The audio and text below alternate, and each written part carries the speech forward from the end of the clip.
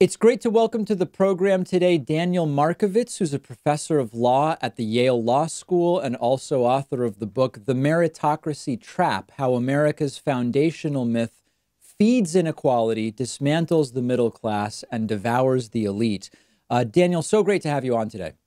It's a real pleasure to be here. Thank you for doing this. So maybe just to start with, let's start with what maybe is the top line story that's often told, which is the great thing about America is that it's a meritocracy.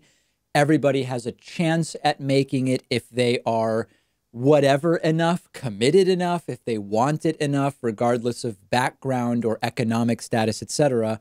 How can we evaluate the truth or falsity of that sort of top line story? Yeah, great. So what you've done is you've identified what makes meritocracy so attractive.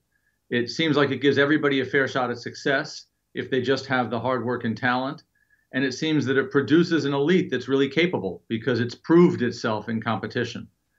And for a while, meritocracy worked that way. In its early years, it broke up an old hereditary aristocracy. But then what happened is that people who got to the top through meritocracy themselves turn out to have an almost unbounded taste and talent for training their children. And so the elite today invests so much more in educating its children than anybody else can possibly afford to do. And education works, which means that when you measure young people based on their academic accomplishments, it's the kids of rich parents who do best, and meritocracy then perpetuates itself and creates a new kind of aristocracy just based on degrees rather than breeding. And that sort of assumes that there is at least some zero-sum nature to elements of our society and the economy, right? I mean, if one wanted to play devil's advocate, they could say, great, once someone through their work achieves, they become good at training their kids and their kids and their kids, and that's fine. As long as everybody else is not disadvantaged as a result of that, then it would still be okay. Right. So I think there are two responses to that. I think that's a powerful point. The first is there's inevitably some zero-sum competition, so that education is a rank good, and the value of my education depends on how much education the person behind me in the job line has.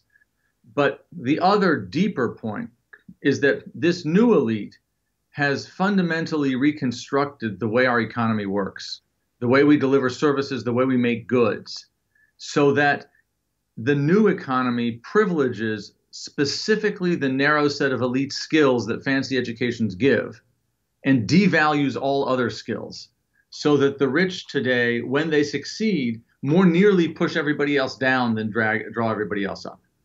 So if we concede that certainly we don't have a full meritocracy, I think before we explore some of the specifics in more detail, it might be interesting to consider, would a true meritocracy really be the ideal? And we can approach that from a few different perspectives, but maybe just I'll start with that question. What would be good about an actually meritocratic society, and what might be not so good? Yeah, so from my perspective, I want to be clear, a full meritocracy would not be the ideal. It would be more nearly a nightmare. What would be good about it, though, and it has some good things, is that it would undermine all sorts of hierarchies and inequalities that are morally awful. Hierarchies based on race or caste or gender or sexual orientation or ethnicity. Those are all despised by meritocracy. And one of the reasons why meritocracy is so attractive is that it works to undermine those. On the other hand, what it would also do is it would create a new hierarchy based on training, based on how much training your parents could buy for you, and it would produce incredibly unequal outcomes. And if there's one lesson of the book that I think is really important to drive home, it's that the idea that equality of opportunity can make unequal outcomes okay is a moral mistake. And what we need is more equality of outcomes in our world. Can you say more about that? Because it might, I mean, we have, even though my audience is mostly on the left, I think that there's probably a range of opinions in terms of the degree to which equality of opportunity would be the goal versus equality of outcome. Can you talk a little bit more about, because equality of outcome can mean a lot of different things, and maybe as to contextualize it, one of the things that seems immutable in humanity is that there is rarely exact distribution in any field or venture that mirrors the makeup of society, whether it's in terms of gender, race, age, whatever, right? So Right. if we start with that reality, equality of outcome can sound pretty scary in some ways. Yeah, sure. And it's also important to say, uh, I'm not, and I don't think anybody serious is in favor of absolute equality of outcome. You know, the way in which like Procrustes used to chop people off if they were too long for the bed he stuck them in. That's a deeply dangerous notion. But right now, we have so much inequality of outcome that it's hard really to recognize how extreme it is. The richest 1% of Americans today control a greater share of the nation's income and wealth than, for example, a comparable elite did in ancient Rome during the era of imperial decadence. So we have inequality of outcome that is just extravagantly skewed. And when that happens, elites use whatever selection mechanism there is to privilege their own kids. And so when you get sufficiently big inequality of outcomes, you can't have equality of opportunity. Just to give you a way of thinking about that very quickly, in our country today, if you take the difference between what a typical 1% household invests in educating its children and what a typical middle class household invests, so not a poor household, but a middle class household, and every year you take that difference and you put it in the S&P 500 to create an inheritance that will go to the rich kids when their parents die, that would be well north of $10 million per child. And that produces a massive skew in who gets ahead. And it's driven by the inequality of outcomes in the prior generation. And that's unjust. Has this been a change in the last 20 or 30 years? And by that, I mean a change in the direction of less conspicuous spending by the very rich, less about things that immediately show wealth, like watches or expensive cars or whatever the case, but a type of spending on education and upbringing that maybe has a more pervasive effect in perpetuating inequality? Well, I think two things have happened. And the underlying driver of this is the rich have just gotten so much richer. So one thing that's happened is the rich are actually spending more on consumption and luxury kinds of goods than they used to. But because there are now so many rich people, they don't stand out in the same way. There are whole enclaves, there are whole superstructures built to service rich consumption. You know, they're increasingly, someplace they have separate airline terminals for the richest passengers, so you don't see them. But it's also the case, as you say, that no part of consumption inequality has grown faster than inequality in spending on education. Mm. And it's absolutely enormous. When we think about, so to go back a little bit, because I think this might be an interesting area. And I should mention, we've been speaking with Daniel Markovits. We're going to go to a break on the TV, radio, and podcast episode, but the conversation will continue in full on our YouTube channel. If we want to evaluate, let's just pick something, right? Like representation of women in the US Senate, just because it's a simple 100 and it just makes the math sort of simple, right? Women make up just more than 50% of the population of the country, and they don't make up 50% of the Senate. I actually don't have the exact number right now in front of me. If the Senate is 5% women, I think you would get a lot of people who say, there's more than mere chance going on. It's likely more than just women aren't interested in being in the Senate. But if it's 37% or maybe 41%, at a certain point, we would be able to determine that the variance is maybe acceptable or within some kind of tolerance. How do we evaluate something like that? Well, I think with respect to class and education, we are so far from that. We're more like the 5% case. So here's a striking fact. At Harvard, Princeton, Yale, and Stanford, there are more kids whose parents are in the top 1% of the income distribution than the bottom 60%. So that's the kind of skew we're looking at. At the same time, it also matters how we support these institutions. So that Princeton, for example, because it's taxed as a tax-exempt organization, doesn't pay tax on its endowment income, has alumni who can deduct from taxes their contributions. And that amounts to an implicit public subsidy of $100,000 a year per Princeton student, compared to public spending of $12,500 a year at the State University of New Jersey at Rutgers, and public spending of about $2,500 a year at Essex County Community College. So the Princeton kids get a public subsidy that is 40 times as big as the community college kids up the road, even though there are more kids at Princeton from the richest 1% than from the bottom 60%. So it's both that there's this massive skew, and then there's this massive public subsidy the rest of society is paying to the rich kids who get the benefit of the skew. Yeah, I mean, and that makes a lot of sense, and that's a really good example. I guess just in thinking about if we want to, a priority for me is to figure out where the worst problems are and to signal them, where maybe we might have the opportunity of making the largest correction, so to speak. And in thinking about that, just to give another specific example, like a hard and fast example, if we identify that the percentage of doctors, for example, who are Black is dramatically lower in a certain special, call it dermatologists, for example. In the dermatology field, Black folks make up, I don't remember if it's 17% of the country's population, but they make up only 4% of dermatologists, as an example. How can we empirically determine the causes for that and determine where the causes may be pernicious and where they may be the result of other less dangerous factors? Yeah. So, for class, one way in which we can determine the causes is by working through the actual mechanisms whereby people get ahead. Look at what percentage of professional parents send their children to really high quality preschools, and what percentage of middle class parents or what percentage of working class parents do. And you see a massive difference.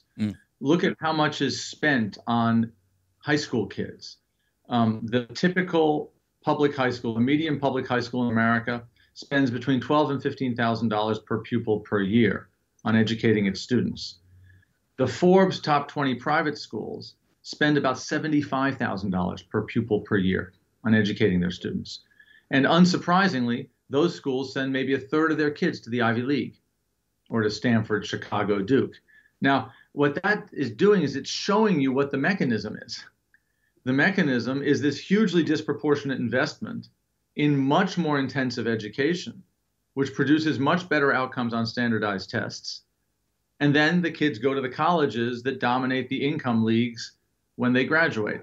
So in class, we can trace out the micro mechanisms that are producing this skew, which gives us a pretty high degree of confidence that it's run through a system of self-perpetuating elites, which I think most of us would object to. Yeah, one of the things that's interesting about that is when we think about equality of opportunity versus equality of outcome, I think that at least in some cases, what is claimed to be an equality of opportunity really is not. In other words, rather than maybe, before I would even go to equality of outcome, I might first start on, there's a lot of allegations about equality of opportunity that aren't really there. I mean, the school thing is an example, right? In theory, everyone has the opportunity to go to these schools, but in practice, they don't because the schools cost money. Yeah, right. And so there are two important points there. One is a conceptual point to be really clear about, which is that meritocracy is not the same thing as equality of opportunity. So meritocracy is you measure people based on their accomplishments. But if it turns out that to accomplish something, you need practice, training, investment in your talents, and people get different amounts of investment in their talents, then when you accurately measure people based on their accomplishments, you violate equality of opportunity. And so meritocracy, which was sold to America as the handmaiden of equality of opportunity, has in fact become an obstacle to equality of opportunity.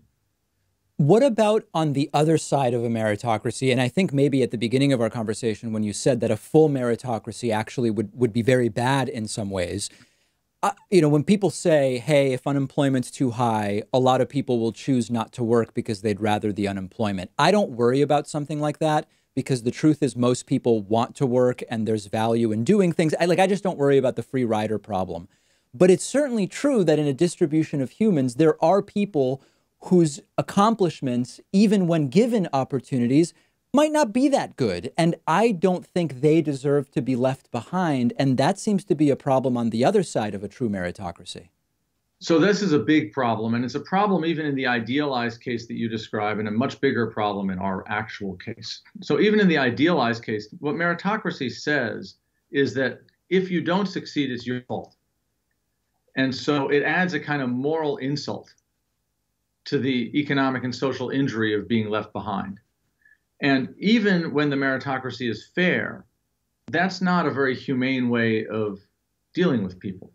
Hmm. But when the meritocracy on top of that is unfair, and you have a huge segment of the population, 70, 80% of the population that is structurally excluded from advantage by all the ways in which the rich out invest in their children. And then because we pretend it's a meritocracy, society says to people who didn't get ahead, it's your fault that you didn't get ahead. You didn't measure up. Then you get a sort of dark psychology of allegedly justified disadvantage. And that turns people into racist populists. It turns people into forms of self-hatred and self-destruction. And it accounts for a large share, I think, of the social and political dysfunction that we face in our country today. So when I try to apply these issues that you raise in the book to different political systems, I have a bias in that I tend to go towards the ideas of Northern European social democracy as pretty good for a lot of circumstances. And what I like about that framework when we think about a meritocracy is that there is opportunity for people to do well and very, very well, but there are mechanisms to sort of at the top put in some safeguards that can be reallocated to the bottom to make sure that there are fewer or less severe losers from meritocracy. Do you agree in terms of the political systems, in terms of social democracy dealing with this, or what political solutions do you see? I think I share your politics. I may be a little to the left of that vision myself, but it's important to me to distinguish my own private political views from the analysis of the book. And Sure. I think the analysis of the book is very much in line with that. I think one thing I'd add to that is it's important to separate what we might call excellence from superiority. So excellence is being good enough at something worth doing to make doing it worthwhile. Superiority is being better than somebody else at something. And one of the other features of Northern European social democracy is that they emphasize excellence and de-emphasize superiority. So their banking system, for example, finance in Germany, is managed by a bunch of trained up local bankers who are good at delivering banking services, but are not super competitive, desiring to be superior to others at trading complicated derivatives, because that turns out not to be very socially useful. And so you want to temper inequality both through redistribution, but also by structuring your economy in such a way that you create lots of opportunities for people to do worthwhile jobs well, without worrying about whether they're doing them better than the next guy, which may not actually be socially very important. Yeah, that's an important distinction that is totally absent in the American finance system anyway, and probably in many others. The book is The Meritocracy Trap: How America's Foundational Myth Feeds Inequality, Dismantles the Middle Class, and Devours the Elite. We've been speaking with the book's author, Daniel Markovits. Daniel, so appreciate your time today. I'm so grateful for yours. It's been a real pleasure speaking and also listening. So thanks very much.